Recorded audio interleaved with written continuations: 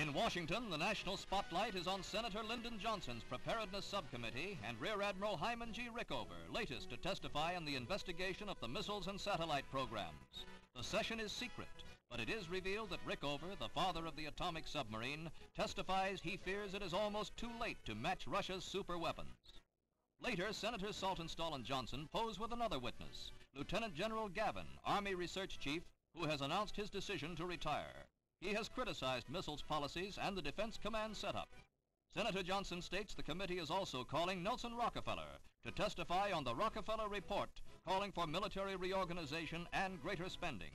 The document was prepared under the direction of Dr. Henry A. Kissinger of Harvard University's Center for International Studies. News of the Day questions him on a headline-making report of another Russian space venture. Dr. Kissinger, having finished the Rockefeller Report, we have just learned, too, that the Russians have sent a man 186 miles into the sky and returned him. Would you care to comment on that? Seems to me that this supports the conclusions of the Rockefeller Report.